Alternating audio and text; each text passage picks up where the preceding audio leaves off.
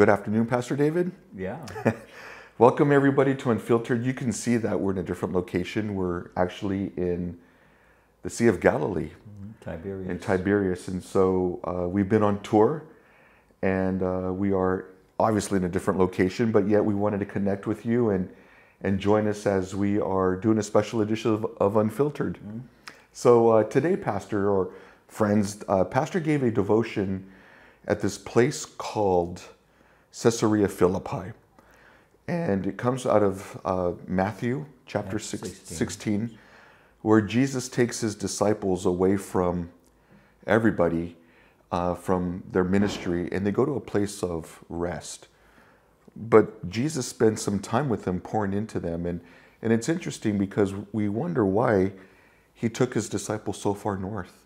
You know, that was a question that was brought up today. But Pastor, what was the important thing that Jesus was teaching them in Matthew chapter 16? Well, there was, I guess, just to set the question up, I probably should speak a little bit about the setting. The setting was that it was in a place called Caesarea Philippi, which was up into the north, but it was like a resort during the time of Christ. And so he took his men up there, as he often did in the Gospels, to spend time with them and minister to them. And while he was there, he asked them what I call is the most important question. Because as he's there with the men and he's proceeding into his ministry, going further on, further in, he's wanting to bring them to a place of understanding just who he really is. But in order to do that, he asked them a question. He said, "Who do men say that I, the Son of Man, am?" And I was sharing today in that particular area that at one time there were many monuments to both men and gods. They had temples, a temple that had been erected in honor of Caesar Augustus. They had different temples that were set up to worship Baal.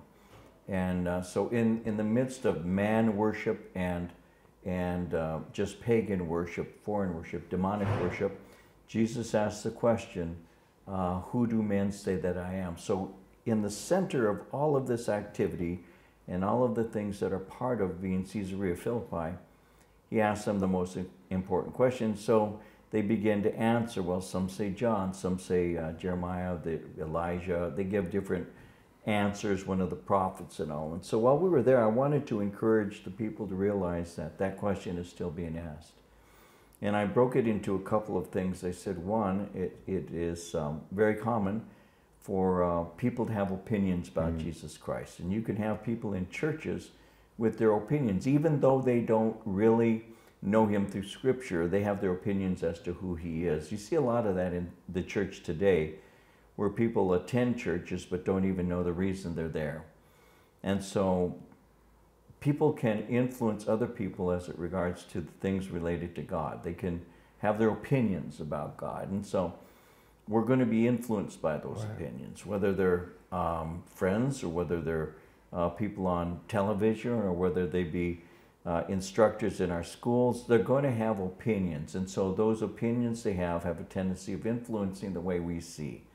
And if you're even in a church but you're not reading the Bible, then you're going to have your thoughts formed by people who don't know Christ. And so we asked the question, who do men say that I am? But he supplied the answer even to the question, because he said, the Son of Man. Well, that's out of Daniel 7:13, where it speaks concerning the Son of Man as a messianic figure.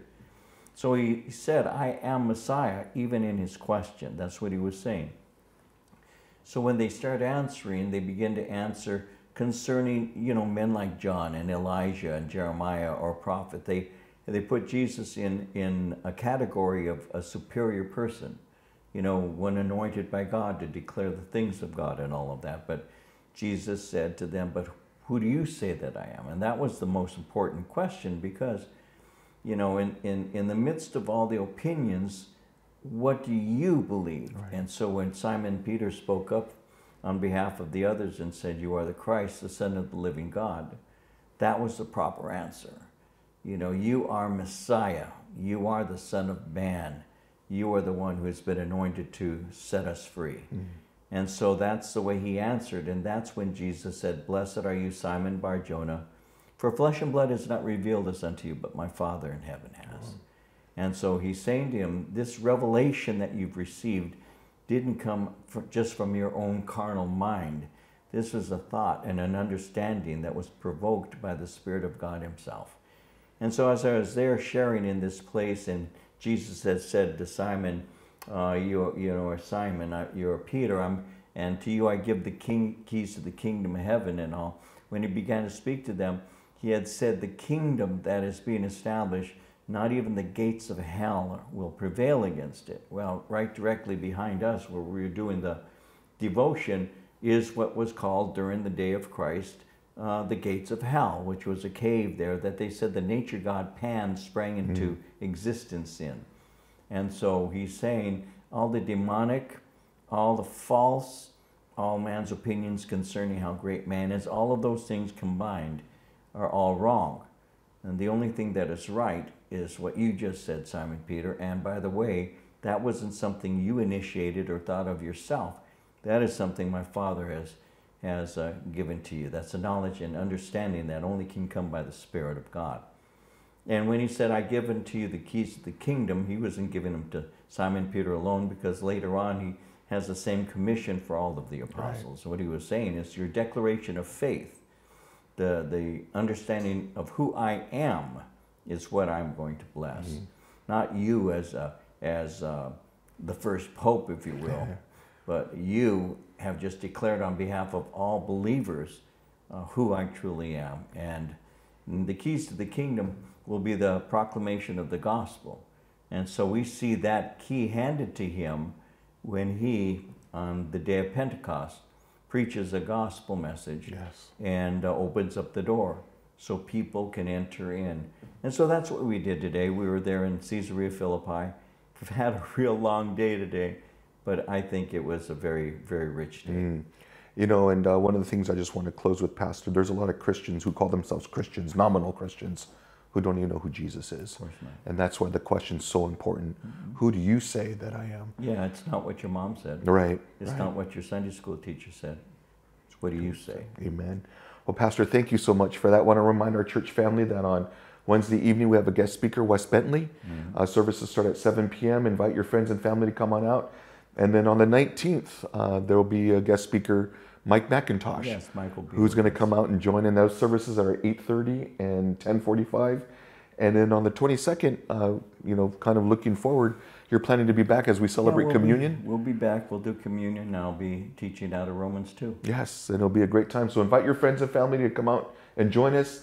Thank you guys for joining us, and we want to say God bless you from Tiberias, Israel. Next time we see you, we'll be in Jerusalem. That's right. God bless you guys. Pastor David, thank you so much. Thank you.